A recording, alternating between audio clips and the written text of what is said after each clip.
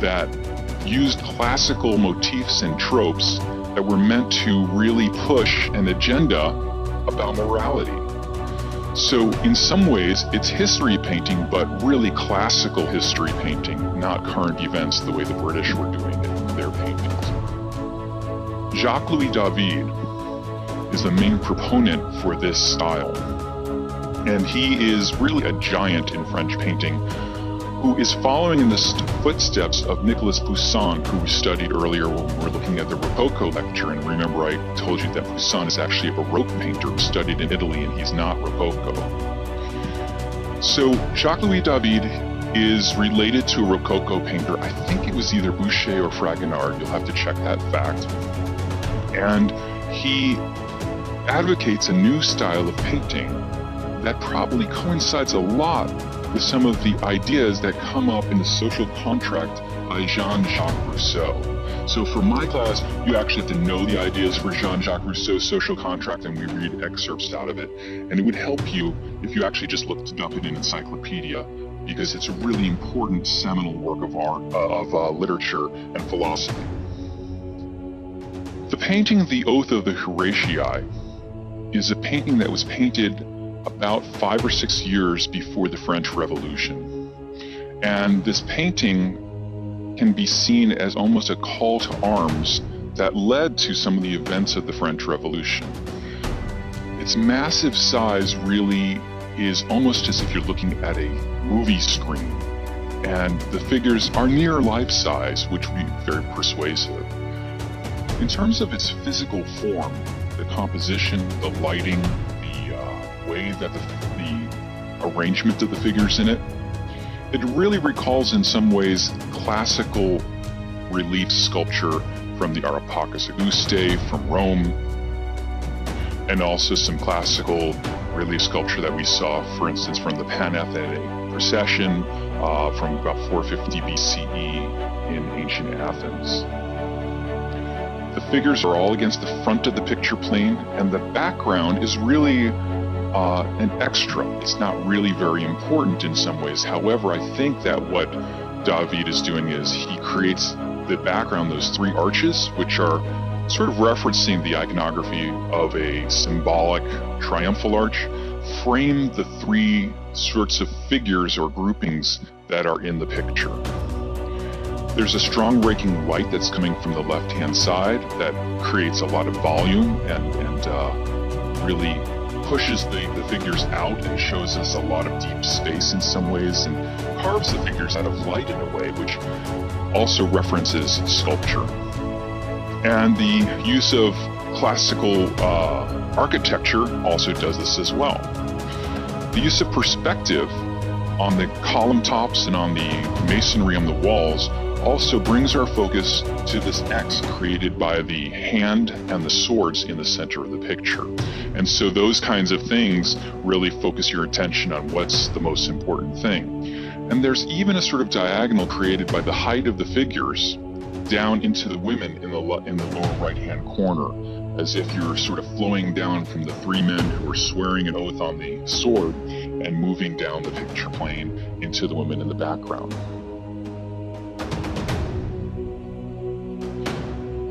There's some really neat stuff going on in terms of how this is painted as well. And I think that it'll relate to something that we're going to study later on. There's an article by a woman named Linda Nochlin called The Imaginary Orient that discusses how sometimes the realer something looks, the more realistic something is, the more you believe in its truth. And if you look at this painting by 𝗏𝗃𝗼𝙉𝗓, all of the textures, the masonry, the figures, the drapery, even the flesh and the anatomy are so realistic that it almost feels like a documentary kind of image that's meant to depict something that really happened. The story that's being depicted is also a really important story that will, I think it's a catalyst for the French Revolution. these three brothers, the sons of Horatius, or Horatio, I think it's Horatius, are swearing on their swords to go fight three brothers who are from another senatorial family over the control of Rome. It's kind of a story a little bit like David and Goliath. And what I'm talking about in particular is that the story is that these three brothers are making an oath to go fight the three brothers that their sisters, so Horatius' sisters, these three guys on the left-hand side, their sisters are on the right-hand side, and the mother is also on the right-hand side. And they're going to fight to determine who gets control over Rome, more or less.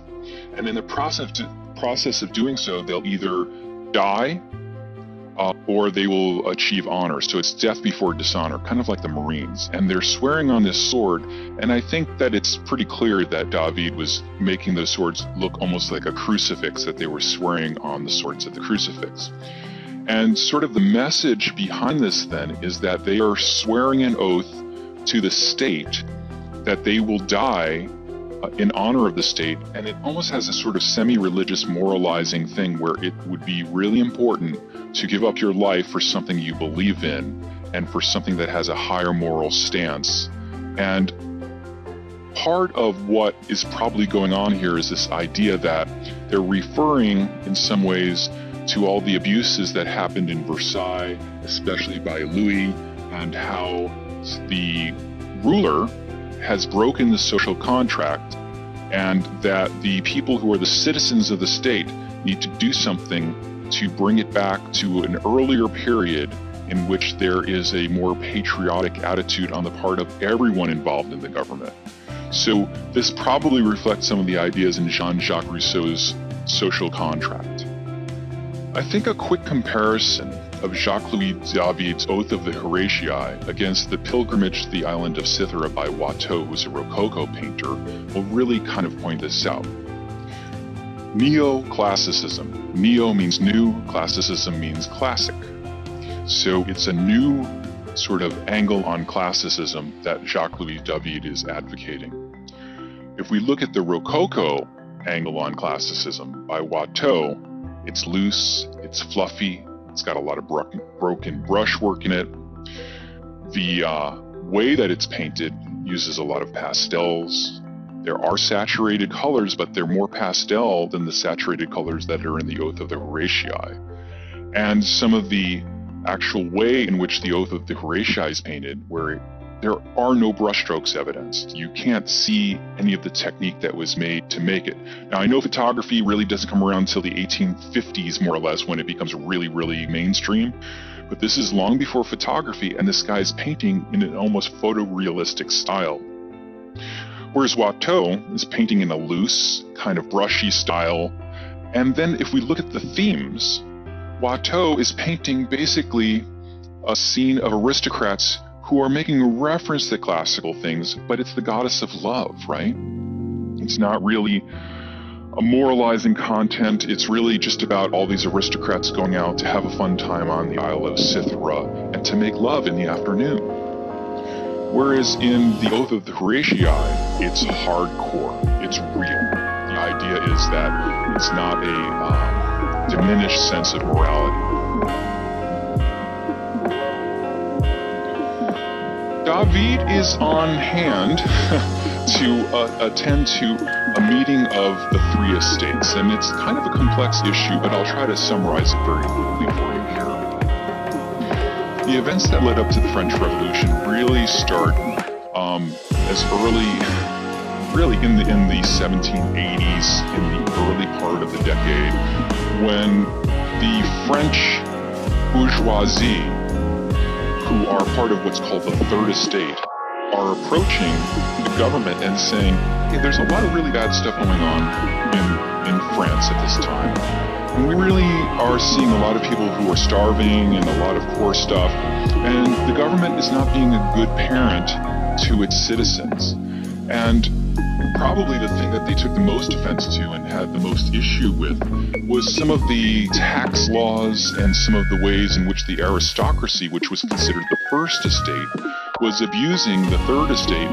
And the third estate is made up of course, peasants, but a rising class of people that we referred to earlier in the 𝗙𝗃𝗕𝗕𝗢𝗓 lecture as the bourgeoisie, are these middle-class, very wealthy people who are making money by having shops and by having factories and producing commodities.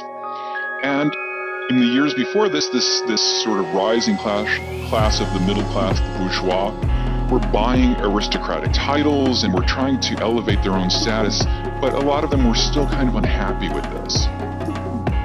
So all of this sort of bubbles up into a meeting that was called, the king finally agrees to have a meeting of the three estates, in which the first estate, which is the aristocracy, the second estate, which is the clergy, and the third estate are supposed to meet at the Louvre, more or less, and have a meeting and discuss politics and what they can do to help ease the burden of probably the middle class, but that's not what probably the aristocracy thought it was for. The problem was that the first and second estates came in and filled up all the seats in the room, and then they closed the doors, and then the third estate couldn't get into the meeting. So the bourgeoisie couldn't get into the meeting, so they went and met at a tennis court, which was the largest space that they could find where they could gather. And they swore an oath that they would solve some of the problems, and this is called the Oath of the Tennis Court, and they would meet whenever they could and by whatever means they could to sort of fix the French government. This was the first sort of catalyst to what happens in 1789 to the French Revolution. Now, if you look at this painting, it's actually a drawing from 1791. David was on hand there to draw it, but it's actually not a drawing that was made there. Unfortunately, David, who was more or less sort of the pageant master of the French Revolution, was this guy who was commissioned to make a drawing documenting it, but the cast of characters, some of them you may know, Marat, Robespierre, are some of the characters who were Danton, that were responsible in the French Terror that happens after 1789, where people are just guillotined all over the place and there's a lot of death. So he never finished the painting because he didn't know who he should put in the painting. And so this is just a preliminary sketch. So the French Revolution happens in 1789, and they march to Versailles and kill the king and the queen, behead them in the guillotine. And then there are what a bunch of kangaroo courts, like sort of courts in which literally thousands of people were killed, sometimes in a day, where hundreds of people were killed. And people would actually sit out on the court and watch the guillotine kill people, and they would hunt down aristocrats and royalist sympathizers and people who were peasants and bourgeoisie who disagreed with the mission of what was going on in the French Revolution. A good novel to get a sort of overview of it, although it's very romanticized, is A Tale of Two Cities by Charles Dickens.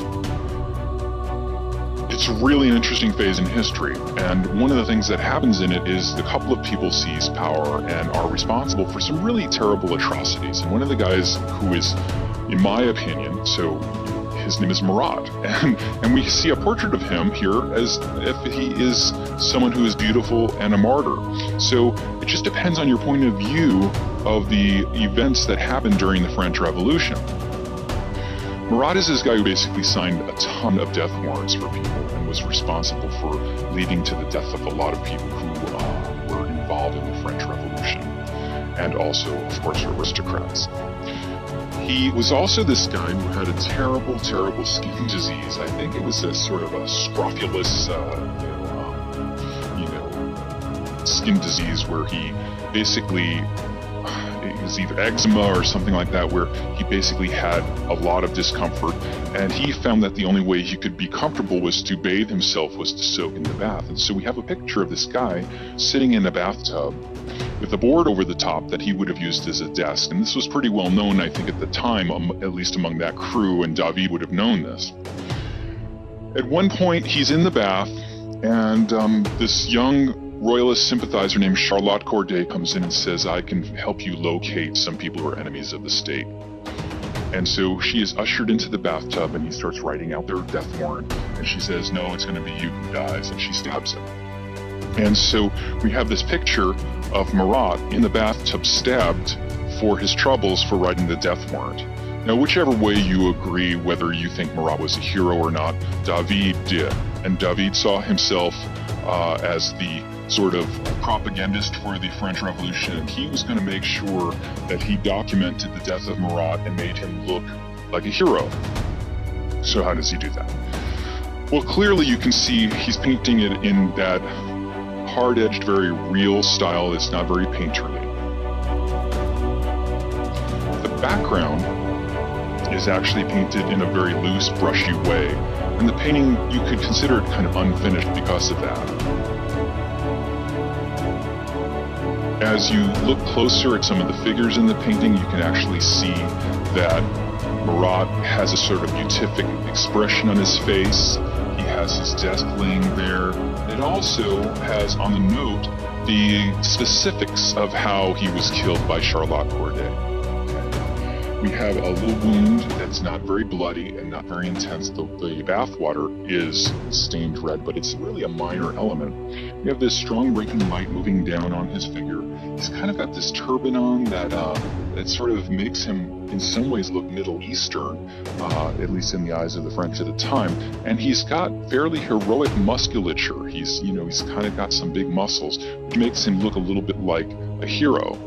His arm falls out of the tub, and down at the base we see the knife, and we see the feathered quill in which he was writing things. And if you ever get this wrong on a test, there's something severely wrong with your writing, because the signature and the title of the painting are right there for you. The overall arrangement of the painting is basically all this empty space at the top is pushing down on the figure, and we also see that the gradation of tone in the background creates a strong diagonal. So in a way, he has created a painting that makes Marat look like an angelic or beatific creature, sort of in a Jesus-like way, and so he is considered a death that's a martyrdom for the French state. David really is responsible for advocating a style, and when the French Revolution comes along, he actually takes over the Louvre and actually takes over the 𝗙𝗏𝗼𝗏𝗖𝗍, well, not the Louvre, but the 𝗙𝗏𝗼𝗏𝗍, which is a school of beautiful arts.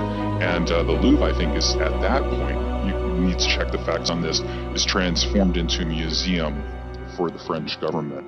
In any event, his style of painting, this neoclassical style, sort of leaks out across the world and becomes the popular style even in England and in the United States to depict sort of democratic and republican ideals. A republic is just basically kind of a democracy that's run by a series of senates and people who are representing the people.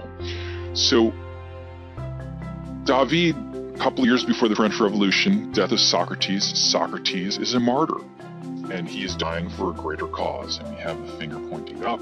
We have him about to drink his hemlock. We have got that frieze-like design. We've got our strong raking light. And the figure of Socrates, he's got the body of a 20-year-old guy, which represents his beauty inside, and he's got the beard of a philosopher. So this is taken up again in the United States. Horatio Greenah is basically making a portrait of George Washington using the same kinds of symbols, the same kinds of formal elements. George here has the body of a 20-year-old athlete. He's offering a sword, and he's making the gesture that we've seen so often, which is pointing up towards the heavens and about the idea of a higher ideal. We've seen this gesture over and over again, and it's going to continue as a sort of motif or a symbol that artists reuse and use and use over and over again. So in this way, the neoclassical style is kind of like the Renaissance style. It's a rebirth of classical ideas and using classicism for classier reasons rather than what we saw before, which was, for instance, in the Rococo period, classicism was a disguise for sort of unclassy activities that were of more sensuous nature and more hedonistic in general. So in England, there was a young Swiss woman who was basically sort of brought to England by a duchess, and her name is Angelica Kauffmann. And she was championed in England as being a very entertaining, interesting young woman. And she became a very famous painter in England at that point in time. And so we're going to talk about Angelica Kauffmann. Angelica Kauffmann is basically taking the vocabulary of neoclassicism and filtering it a little bit through the ideas of Jean-Jacques Rousseau.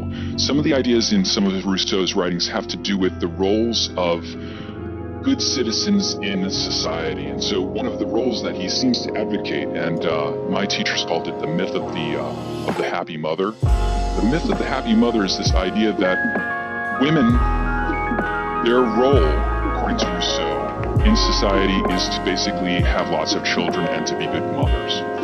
And so she is taking her understanding of classicism and translating it into a story in the same sort of ways that David did. So for instance, these figures are all arranged in a frieze, like, again, the Panathenaic procession. But they're also just depicting children and women. So in some ways, it's actually closer in meaning to, for instance, the 𝗙𝗏𝗼𝗏𝗏𝗏 that was in ancient Rome, the altar to the Roman peace.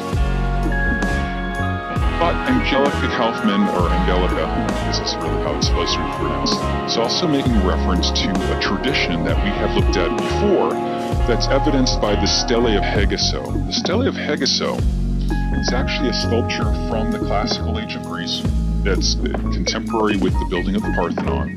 And it depicts a young, beautiful woman on her gravestone, and a maid is bringing in a box of jewelry to her, and she is looking at her jewels.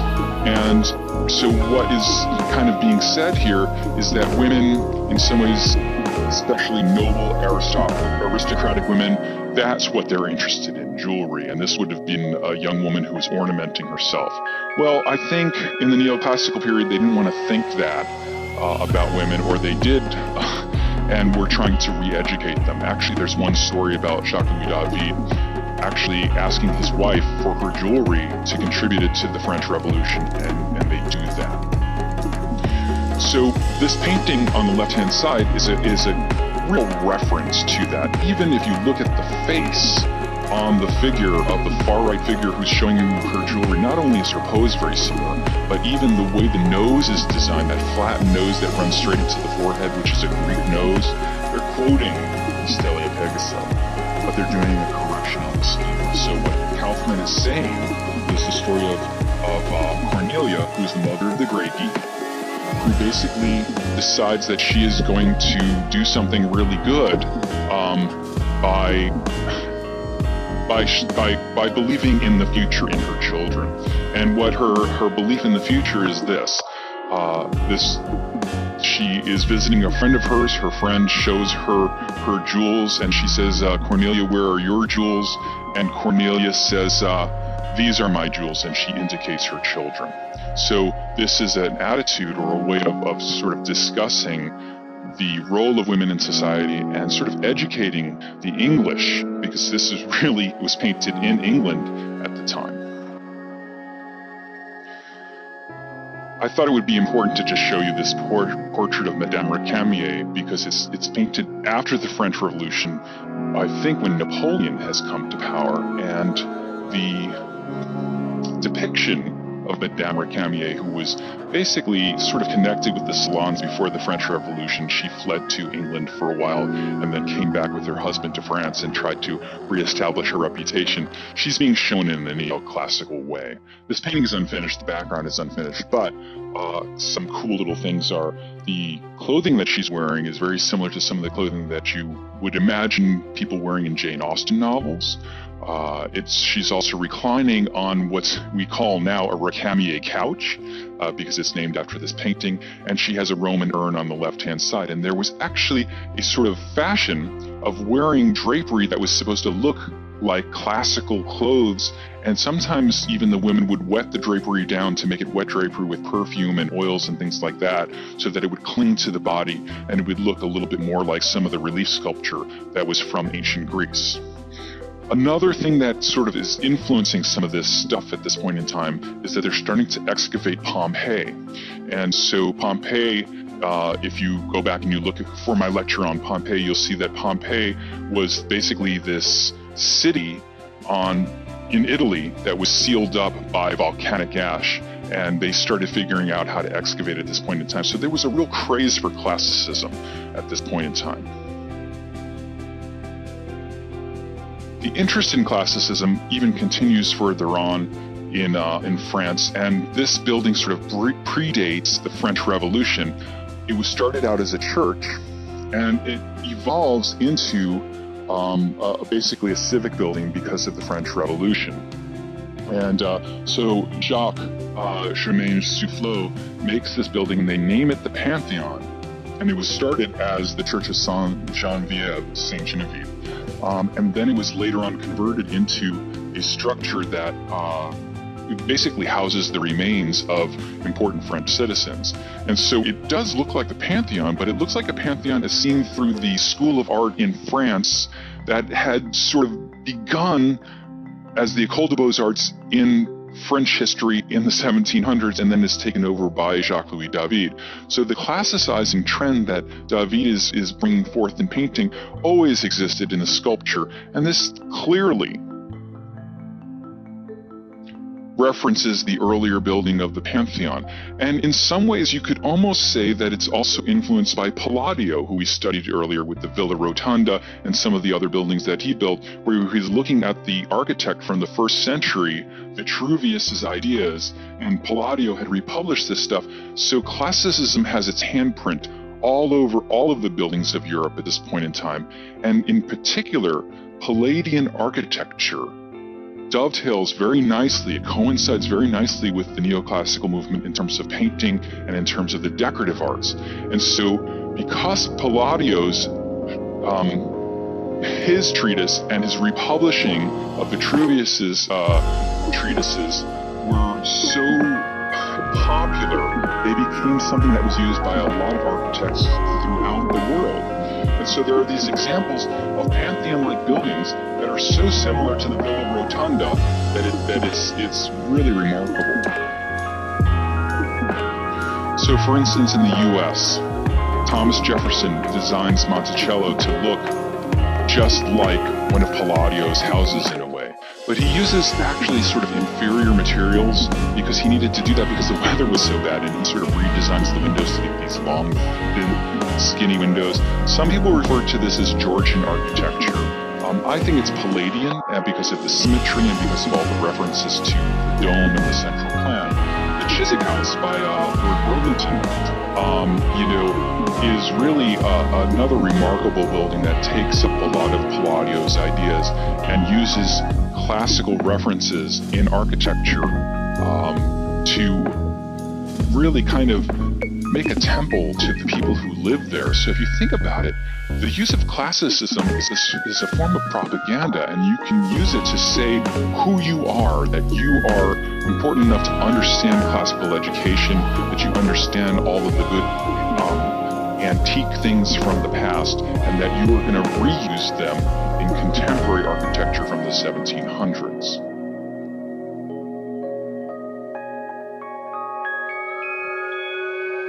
Now, some of the classicizing references that I was telling you about really pertain to cultural education and industrialization, and this kind of comes together in this phase. What I'm suggesting to you is that people who lived, especially in England and in France, in the 1700s, would take something called the Grand Tour, and they would literally visit every single classical site that they could get to. And often the classical tour would take them through Italy, France, and then to Greece. And, Greece was being controlled at this point in time, actually by the Turkish Empire, And you could go and visit the Parthenon, but it was kind of a sealed little city. But a lot of people would go and try to look at as many classical things in Italy and in Greece as they possibly could. One of the other things is that people who were educated, especially in the British system of education, were expected to read Homer, the Iliad and the Odyssey, and read texts that were Plato's Republic and stuff like that, and be really versed with all of that text. So that would mean that they would really have a sort of affection and an understanding of the classical world, and particularly of the poet Homer from the 8th century BCE. Now, the other thing that's going on at this point in time is industrialization, and Josiah Wedgwood had a factory in which he was making lots of pottery.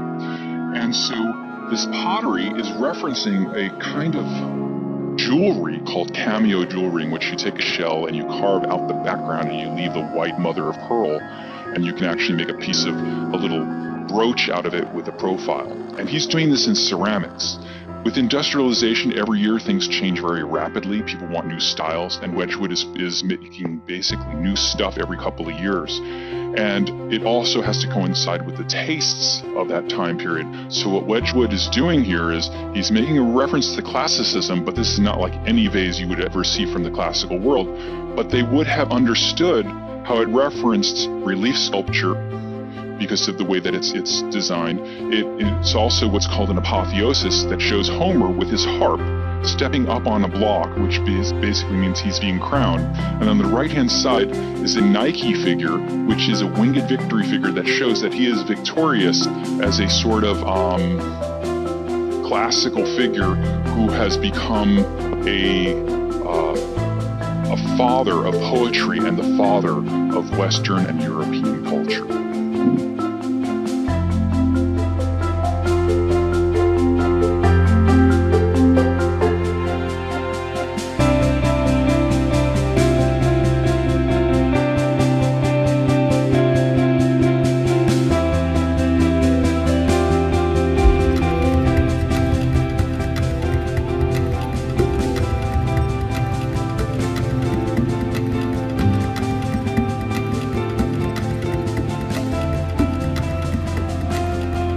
I den her samling, europæisk kunst, 1300 til 1800, er der jo selv sagt utrolig mange år repræsenteret forskellige stilperioder og måder at male på, og det kan virke en lille smule uoverskueligt. Men for mig, helt personligt, så er det de gode historier i den her samling, der fanger.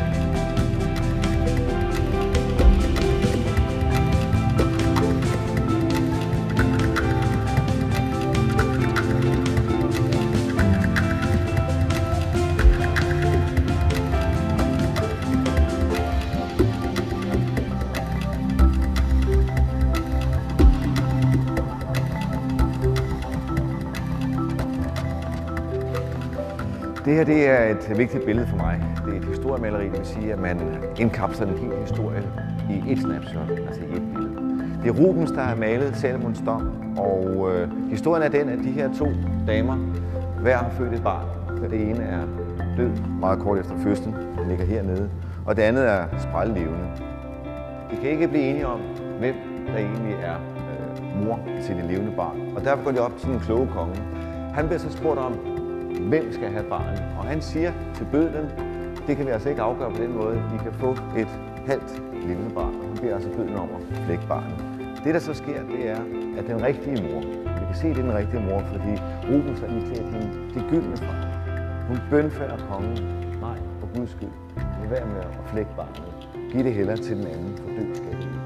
Og det er som om, at kongen godt har vidst det her, for hvis vi kigger på bødlens øjne, så retter han opmærksomheden over på kongen. Det er som om, de har lavet en aftale inden. De siger, det kan godt være, at jeg siger til dig, at du skal flække barnet, men vent nu lidt. Lad os nu lige se, om der ikke sker noget. En rigtig god historie, fortalt på en meget overbevisende måde.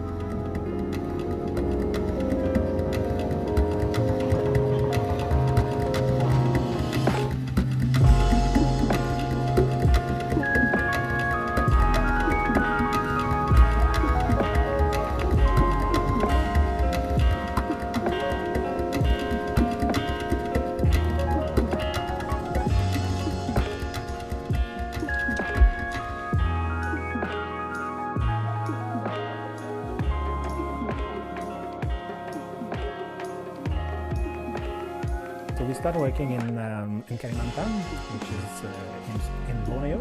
So we spent 2 field seasons there, but it's very, very, very remote. So we have to go in the jungle for weeks at a time. We know exactly where to go, but there's lots and lots of caves that are not explored. You know, so sometimes we just go off track, and then we found that another caves with paintings. So it's just everywhere. What we found in Kalimantan is we found the same kind of style of like cave painting or like animal painting. So large mammals, of course it's not the same animals, and then but they're painted in the same style. So really large body, round body, and small legs. And we were able to date one of them, and the minimum age is 40,000. So it's about 5,000 years at least older than the one in 𝗏𝗏𝗼𝙉𝗍. There's also human hand stencils there that we dated. I think the oldest one is about 37 or 38,000. But also one of the most important discoveries of that paper is that we show that there's more than one style of cave paintings there. So we have, and when you look at all of the cave, they always superimpose on top of each other. So what we have actually is a first style of cave painting, which is red hand stencils and large animal paintings. And after that, on top of it, we have another style of painting which is more purple, like mulberry color. And what we were able to date it, so we were able to have minimum and maximum dates. So for the first phase, we know that it was made it started to be made between 40 and 50,000, maybe 40 and 52,000. But then we have a second phase of a rock art that was made between about 20 and 21,000. So this is right at what we call the 𝗙𝗔𝗼𝗍𝗔𝗔, the last glacial maximum. So it looks like there was a transition from depicting the animal world to the human world. And it's interesting because I think we have the same thing in Europe. So there's different styles of rock art and Pleistocene in Europe. So it seems like we have the same thing in Southeast Asia, like at the opposite side of the world.